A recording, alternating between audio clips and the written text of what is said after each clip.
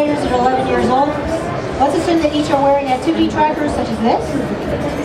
One big concern in every community is child safety and security. So as a parent, wouldn't it be great if you could find out when your kid arrived at home and whether or whether or not they made that particular bus for the day? So again, all of these are opt-in services. So let's say Aiden's parents and Foster's parents opt into this.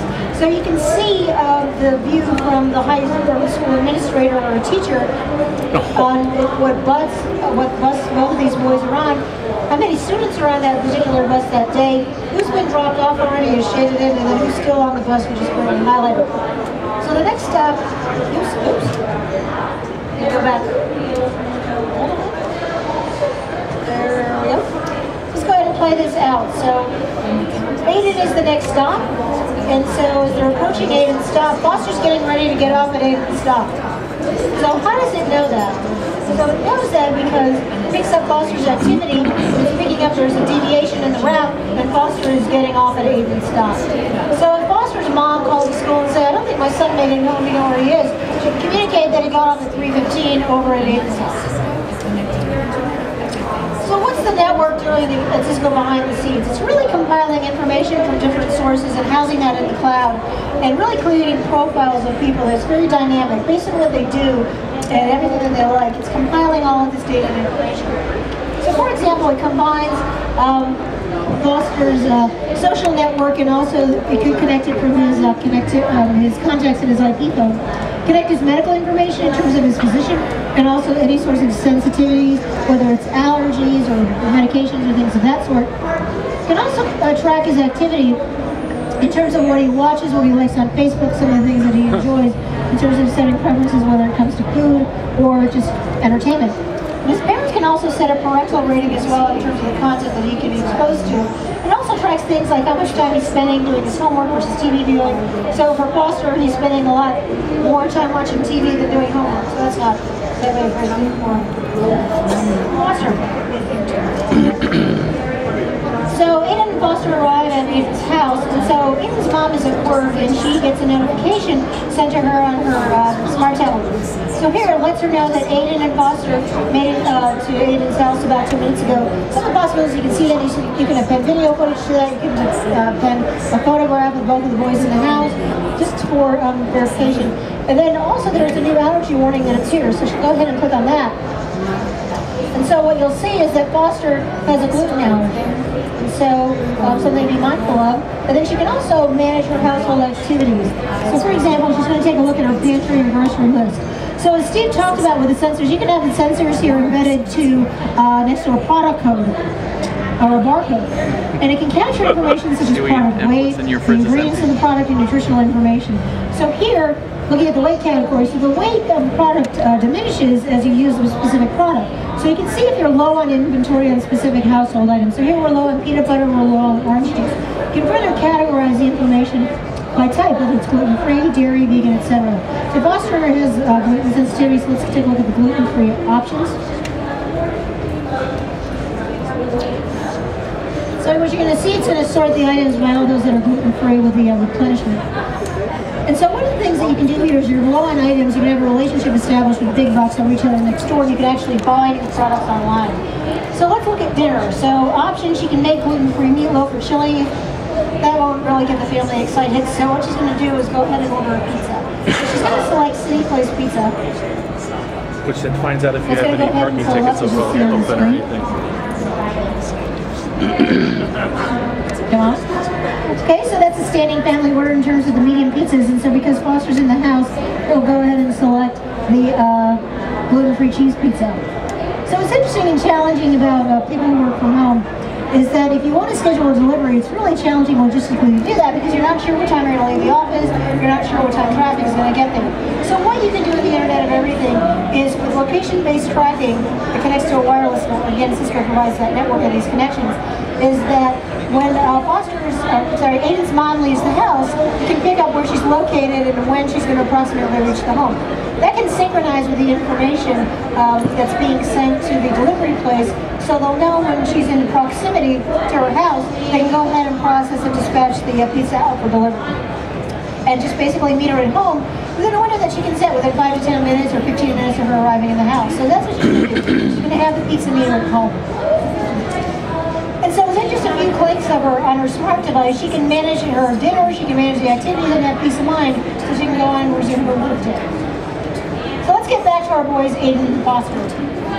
So they're hungry after school, and so they see a box of cookies and, uh-oh, what's happening here?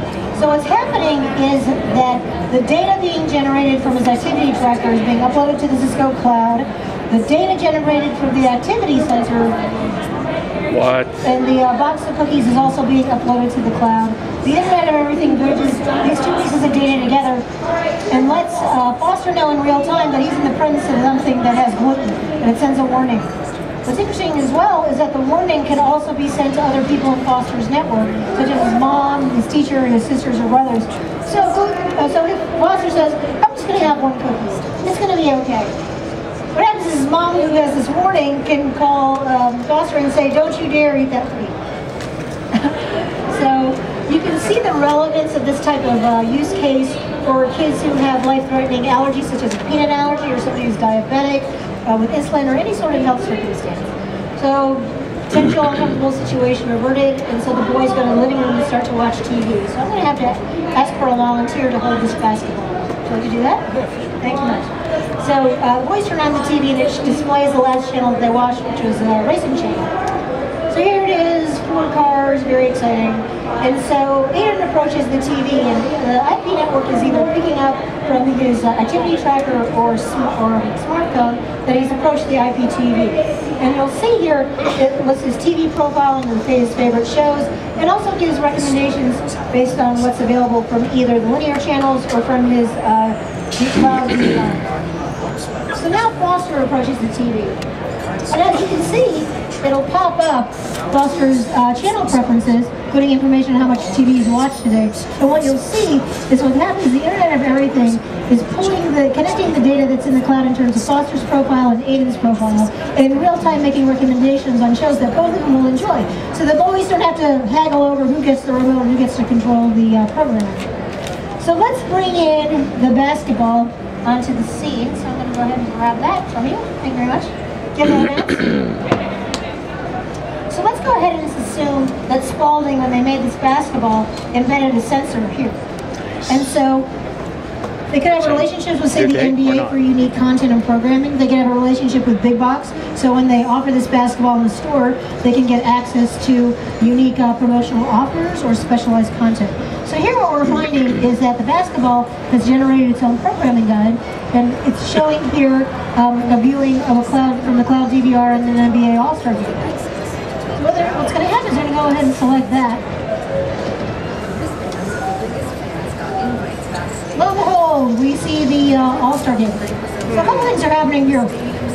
In real time, what's being collected by the network and being uploaded to the Cisco Videoscape Cloud is the fact that Aiden is watching TV. He selected this program. It's going to talk about how long he's been watching this program. And also going to connect the information, the fact that his parents have an account with Big Box. And so Aiden, if he wants to, he can go ahead and buy the jersey. But Aiden has made the mistake of buying everything that he likes on TV, and 1 month caused a really high bill for his parents. So what his parents have done is create a wish list for Aiden. So anything he likes on TV, they can just go ahead and add it to his Big Box retailer wish list. So if Aiden gets good grades, or it's his birthday, all the parents have to do is go back to his wish list, and they can go ahead and purchase that item. And then we go back to watching TV. So after watching TV for a while, the boys get bored, they want to do something else. So Aiden pulls up his activity tracker to see how much daylight is remaining. Can they get in a game of basketball? And so his mom can configure his activity. So if he doesn't get at least 60% of his recommended daily activity per day, they can limit how much TV and internet they can do. So every time he purchases a TV, might have limits on it. He can only watch 15 minutes. Same thing with the internet. So let's take a spotlight on what the remaining daylight thing is in the middle. So what it's going to do, it's going to pull and synchronize the activity from Aiden and Foster. We'll give, with location-based services, the amount of daylight that's still remaining, and based on their combined preferences, what are some recommendations? Ride bikes, shoot hoops, visit the playground. So they go outside to shoot hoops. And of course they are so excited, they run out of the living room and they leave the TV on and they leave all the lights on. So not great from an energy management perspective. So after a few minutes, Aiden's mom gets a notification on her smart tablet, and it lets her know that all the lights are on in the house, and that all the TVs are apparently on in the house. So what she can do is she can virtually manage this. And so AT&T Digital Life, which is powered by Cisco, allows you to do these types of applications. And if you look at the back screen here, we can even get more discrete in terms of energy management. So the sensors that we have in, like, let's say, a box of cookies and in the milk, you can also embed those sensors at manufacturing into appliances. So just when you have a home network and you buy a new PC, you can add that new PC to your home network. So similar in concept with these devices, you can add all these things to your home network. You can have the service provider like AT&T can have relationships with the utility companies, and the network and the infrastructure at Cisco brings all this information together, so AT&T can create that interface that you see that can be accessible to the consumer. You can also have relationships in terms of Aiden's mom. So if there's a sensor in the light bulb letting her know that the light's about to extinguish, she can also buy light bulbs from Big Man. So how does this all come together? It really comes together with Cisco and service providers. And together, we at Cisco provide the network, the infrastructure, the cloud, and also the access in terms of a Wi-Fi network and fixed network to enable these sorts of things. And so the service providers have a relationship with you, the consumer, and able to deliver these things to you. So how big is this opportunity? I mean, where's this really going to go? So we believe in the next 10 years, is that consumers are going to spend $2.9 trillion on these types of applications, some of which we've shown here today. So if you have any questions, I'll be glad to answer them after the presentation. Please do get your badges scanned because we are giving away